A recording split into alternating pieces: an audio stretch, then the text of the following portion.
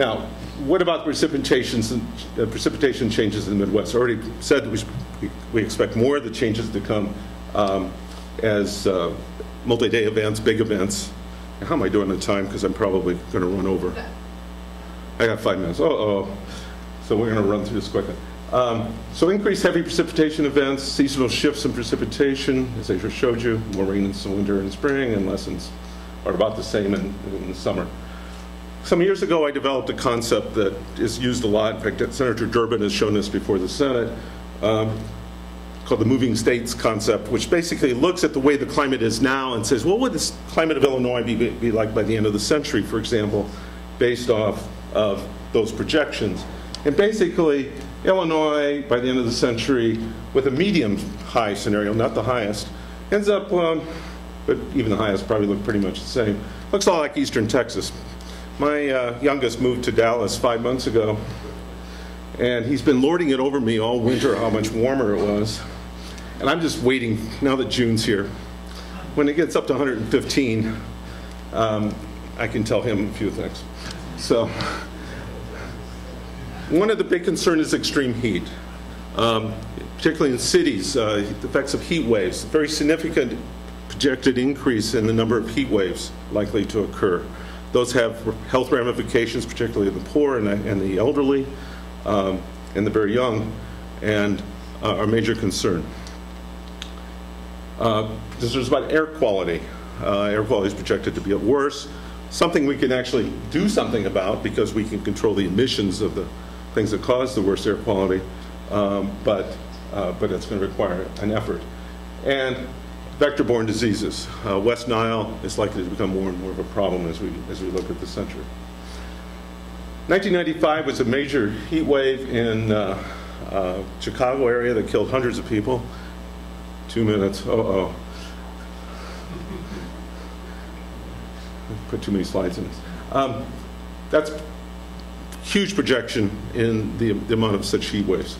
If we look at water levels, levels of the Great Lakes are likely to decrease 1 to 2 feet, depending on 0 to 1 feet for the low scenario, 1 to 2 feet for the higher scenario. It's not a huge amount, but if you look at a 1,000-foot type ship that travels across Lake Michigan, every inch of change in water level, they have to take off 240 tons of materials.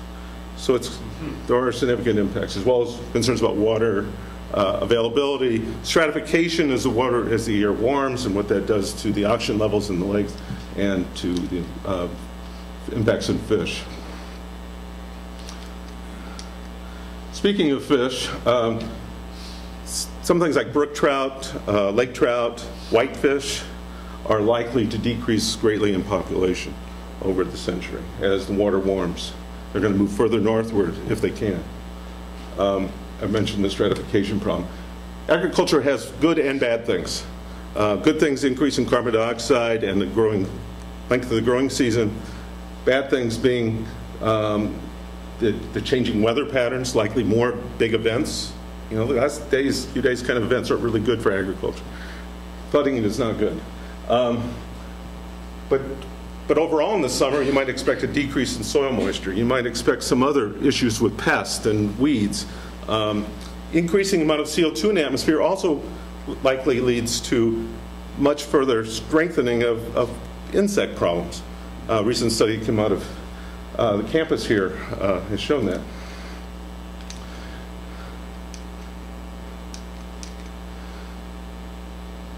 Forests are likely to be in particular jeopardy. I don't have time to go into the issues, but there's a number of concerns there. Birds, about 50 species of birds are likely to move out of the Midwest and onto other areas. If you like American goldfinch, forget it. At the end of the century, they're likely out of here. But you might instead have summer tanagers you now find in the South will be here instead.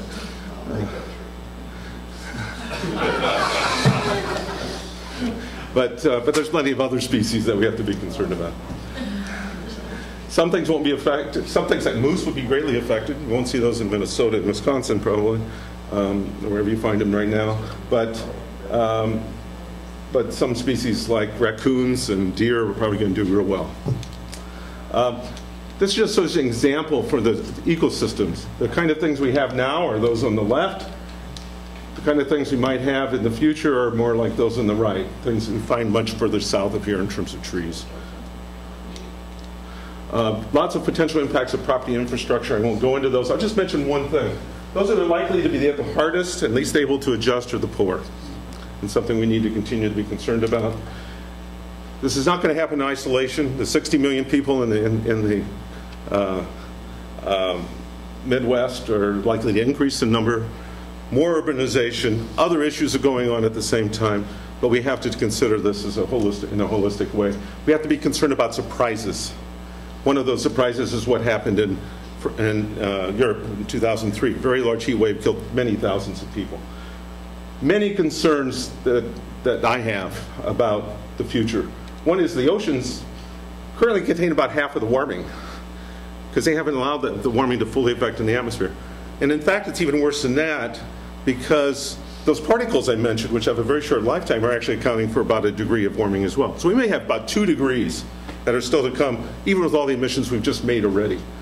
And yet, energy systems take decades to replace. We're not going to replace fossil fuels tomorrow.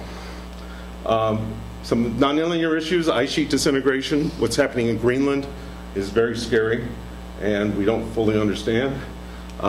Ecosystem concerns, and yet we have concerns about special interests having undue sway. The confusionists have exert the media, as I saw this morning, and they've had political control. I think that's rapidly changing, and they use the very same tactics they used to do with smoking. And I mentioned this earlier. The benefits of strong early action in climate change outweigh the cost. We can do things. We can manage the unavoidable, which means we can adapt. And we can avoid the unmanageable, which means we can mitigate. We have to be thinking about both. And finally, as we talk about responsibility and stewardship, we owe it to our children, our grandchildren, to leave a planet that they can live well on. There's many ramifications to that. I don't have time to go into them. But I do want to end with our future will depend on the nature of human aspirations, values, preferences, and choices. It's up to us. Do we have the willpower to do something about this very difficult problem? Thank you.